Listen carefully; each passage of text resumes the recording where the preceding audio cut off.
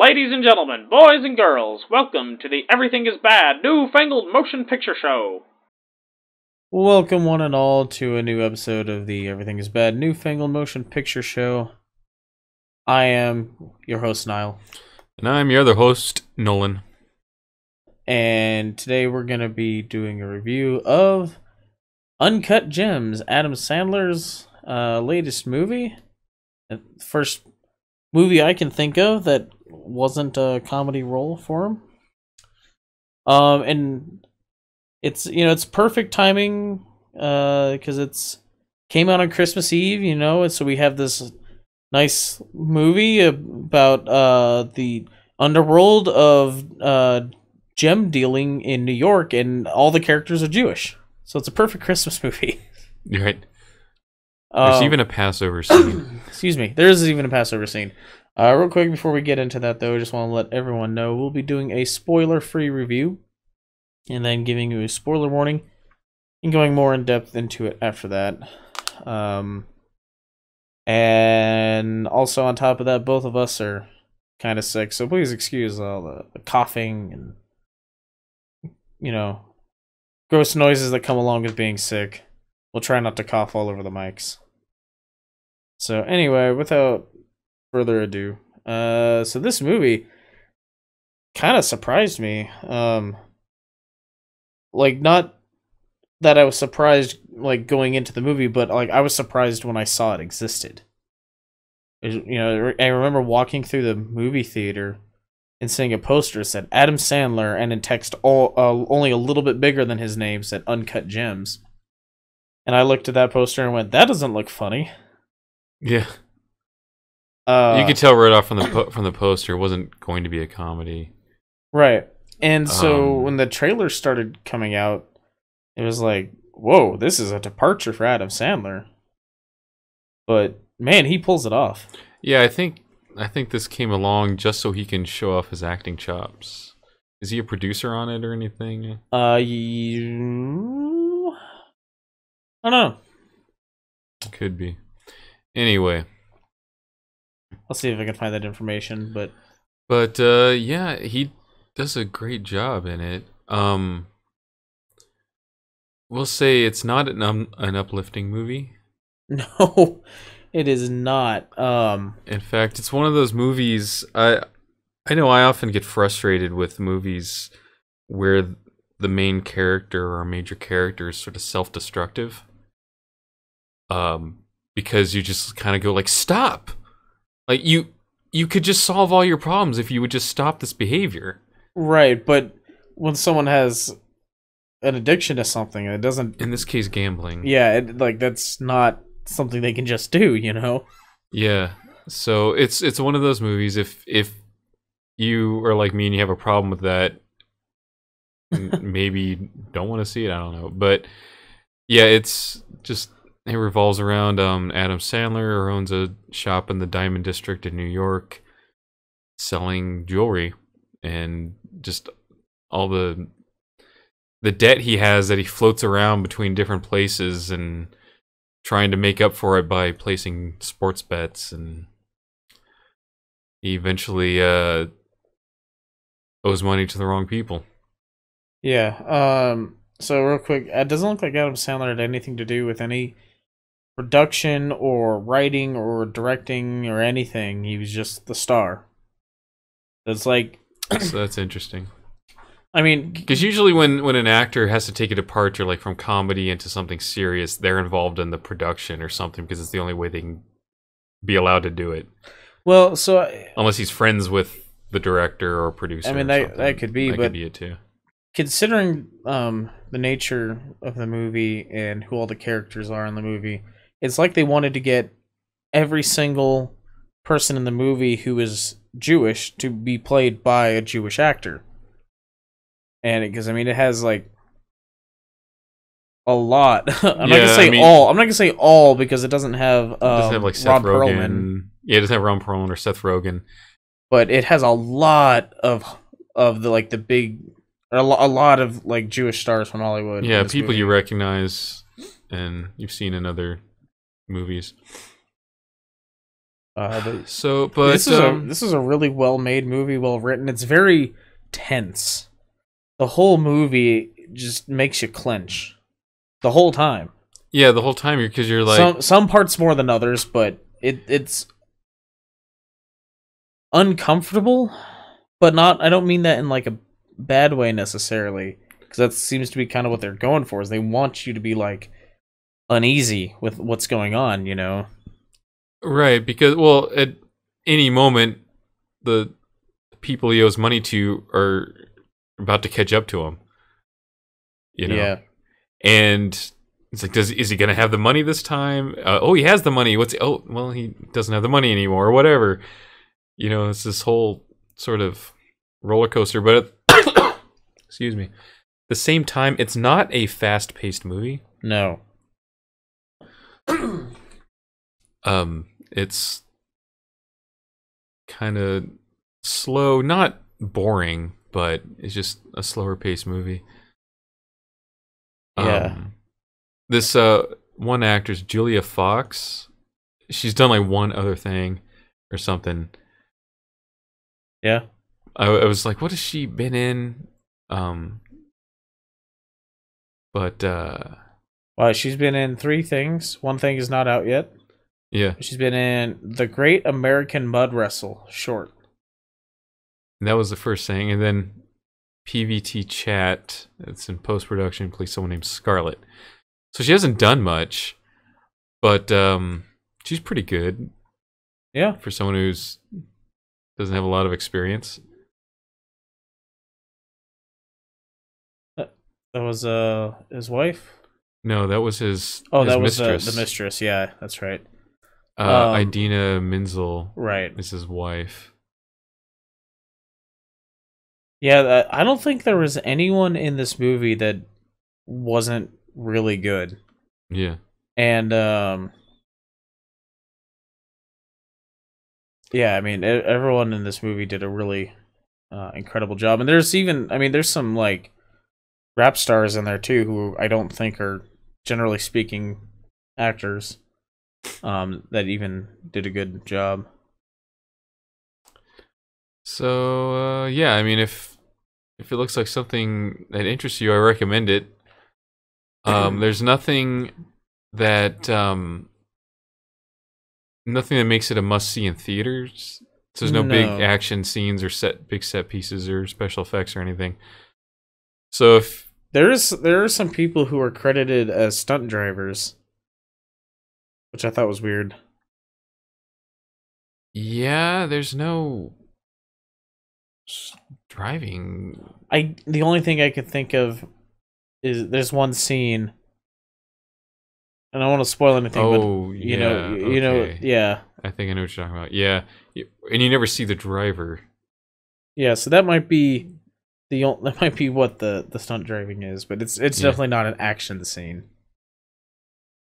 So yeah, if it interests you, go see it or wait till home video. Yeah, there's nothing that you're gonna regret not seeing it on theaters. You know, as far as I wish I'd seen this huge action scene in a big screen. There's none of that in there. Yeah, I don't think I've ever had that problem because we see so many movies. Anything we're even remotely interested in, we see in theaters. So yeah.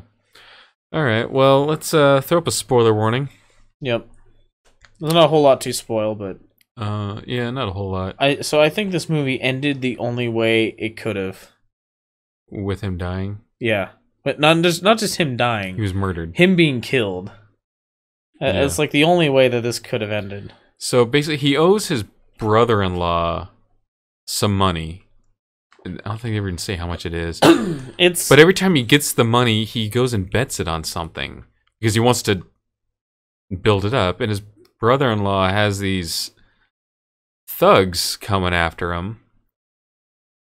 And I'm not really sure did he hire these thugs or maybe he owes them money. I don't know. It's never really clear. Never really clear, but they are definitely more determined to get the money than his brother-in-law is. Yeah. I guess maybe they're promised a cut. Maybe that's what it is.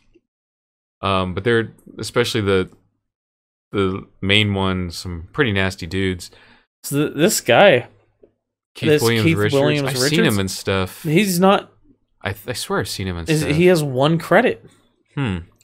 Uncut Gems. Maybe he just looks like somebody.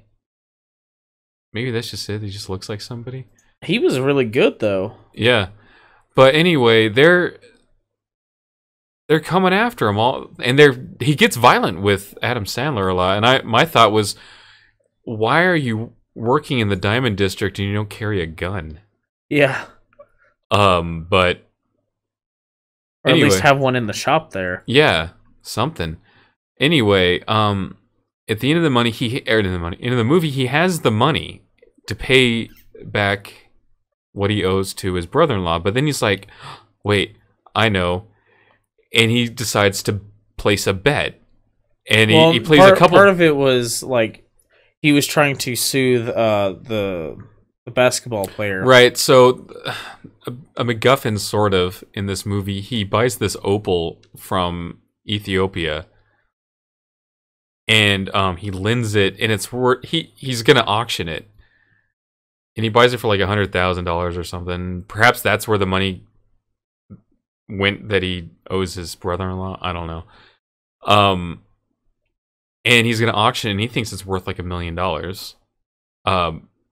And then he lends it to this basketball player he's a big fan of, and the basketball player thinks he's got. It makes him better, like it's got some like spiritual power to it or something. But when he gets it back to put it up, connection back to Africa. Yeah, when he puts it into the auction, though, their appraiser doesn't know anything about colored opals, and so he way under appraises it. And well, we also don't know if maybe the guy who told him the price for the opals was. Well, the printer just has a mind of its own. I wonder if I hope it's not picked up on the mics. I don't know. Anyway, it does. I've heard it do that in the middle of the night sometimes. But we also don't really know if maybe his appraiser was. Anyway, Adam Sandler doesn't agree with the appraisal at all. But so he doesn't get nearly what he thinks it's worth. Basketball player wants it, but he manages to sell it because he gets his father-in-law to try to upbid it. So he can get at least enough money to pay back what he owes to his brother-in-law. But whoops, his father-in-law places the highest bid. So now he's got to give that money back, plus now he owes his father-in-law some money because the auction house took a cut. But he managed to sell it to the basketball player for enough money. And then he calls his brother-in-law, I got the money, just come to my office. And then at the last minute, because the basketball player is kind of upset when he thinks like, well, how much are you making on this? You know, I could have bought it for whatever you paid for it. And yeah. Anyway, he runs this whole thing like, well, no, your thing, like, let me do my thing. That's how I make money. You've been playing basketball. And anyway, he says, I think you're, and he distracts him by talking about like, you're such a great player. I'm going to put all this money you just paid me on you tonight. Yeah. And so he places this bet. There's it's actually a series of bets. It's like a bet because the player plays for the Phillies. Yeah. Oh, Philadelphia. Not the Phillies. Not the Phillies. Phillies. It's a baseball team. Phillies are Philadelphia. And they're playing against the Celtics, I think, aren't they? Or yeah, they're at the end. And anyway, so he places like it's 165,000. So he places one bet for them to win, and then I think two prop bets like that he would get the tip off and then rebounds, and then a certain number of rebounds during the game. Anyway, if he wins all of these bets, not a basketball fan. Yeah, when he wins all these bets, if he wins all these bets, he's going to have $1 million. So he sends his girlfriend to go place the bets at some Indian casino. He charters a helicopter. Well, he could have just, if it's a helicopter, he could have just flown her down to Atlantic City or something, right? Yeah, but where it was at, it looked like it was probably an Indian casino. Yeah. Yeah, that could be. Just where it was located. Anyway, he sends her to a casino, place the bet. Meantime, the bad guys show up, and he's got this, because of the value of his stuff. He's got these like 2 doors you have to be buzzed in, and it works like an airlock. Only one can be open at a time, so you have to go through, be buzzed into one, close the door, then be buzzed into the next one, close the door. And so he's got them trapped in there, though. And makes them stay in there until watching the game. He's like, well, I'm gonna, and they're pissed, like, we want the money. He's like, no, if I win this, then you'll get a lot more than I owe you. And he does. He wins, and so he lets them out, and he's like, and then the main thug just shoots him in the face. Yep. And just takes everything from his jewelry store. Also shoots his brother-in-law. Yeah, shoots the brother-in-law. I think he was just fed up with this whole chasing him around to get money. And then, so in the end, the girl's left there with $1 million. In the movie. Yeah, I mean, yeah, we don't see her even find out about Adam Sandler's murder or anything. It's just the movie ends at that point. So this, I just want to point out, this movie had John Amos in it. Yeah.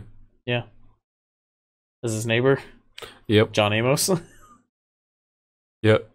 It was kind of, at one point his son needed to use the bathroom. We didn't, because he has a house and a wife and 3 kids, but they're gonna get a divorce and so he's living in an apartment in the city with his mistress. His kids don't know that they're actually going to split up, and so at one point they're out. He needs to stop by the apartment. His kids got to use the toilet, and he doesn't want his son in there seeing any evidence that has a mistress. So he's like makes some excuse. Oh, the bathroom's messed up there, and you can use the neighbors. And he knocks on the neighbor's door, and he's knocking on the neighbor's door trying to get them to let his kid use the bathroom. And he's like, oh, and the kid's like, oh, I don't want to use some stranger's bathroom. I want to, why can't I just use yours? And he's like, oh no, like, this guy, he's a great guy. He was in Coming to America. He's an actor. He's in Coming to America and all this. And you're like, you say the thing, you're like, oh, okay. And then it opens as John Amos. You're like, he was in Coming to America. Yep. That's right. He's like, oh, this guy was a legend and stuff. It's kind of amusing. Yeah, it's just kind of funny him playing himself. Although he's credited as like neighbor 33F or something like that. Yeah. Yep. Anyway, I think we just basically ran through the whole plot of the movie with our description there. There's not a whole lot more. Like I said, perfect Christmas movie. Yeah, especially you want to see this new up-and-comer Julia Fox in some sexy lingerie. That was cool. Yep. Let's see. So our next review, I think, is going to be 1917. So, see, now it's got a January 10 release date. On IMDb, it had a December 27th or whatever release date for months. And I guess that's just like a in select theaters release. And it's getting its general release in January. But it's still probably going to be the next movie we see, which is going to be in a couple weeks. And then we just start getting into this weird time of the year where there's not a whole lot of great stuff. There's some decent stuff, but it's all stuff that, clearly the studio wasn't comfortable in having it compete against.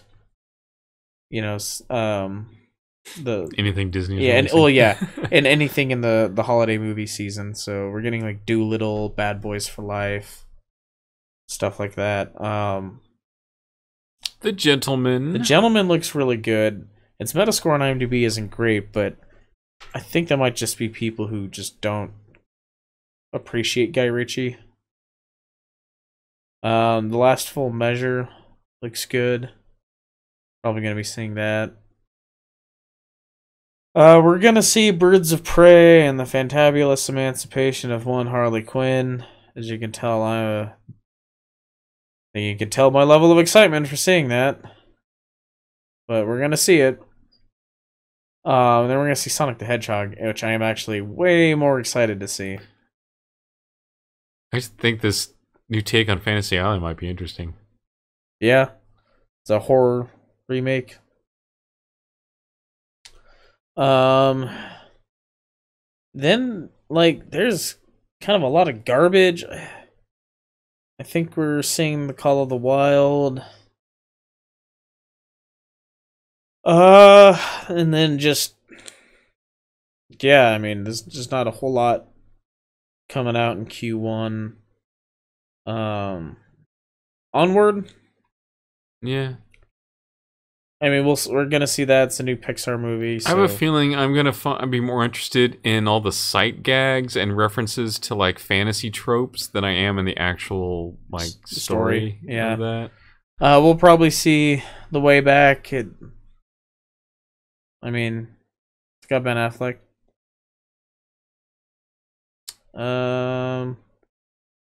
We seeing My Spy? Maybe. I don't know. Yeah. And then we'll see Mulan. Mulan actually looks kind of cool. There wasn't a whole lot of like kung fu movie fight scene stuff going on in the trailer, but there was a couple shots that made me think like that's going to be the majority of the fight scenes in that movie. So, if you haven't seen the trailer, go check it out. There's a shot where the Huns like run up the Great Wall, and it looks straight out of Crouching Tiger, Hidden Dragon. So I'm kind of excited for that movie now. But anyway, that's what we got coming up for the beginning of the year. It won't be till like April or May that we start getting back into like, you know, a lot of good movies, like a lot of must-see movies. So, anything else to add to that? No. No. Check out Uncut Gems. It's Adam Sandler's attempt at an Oscar, I think. All right. Anyway, so until next time. Bye. Thanks for listening.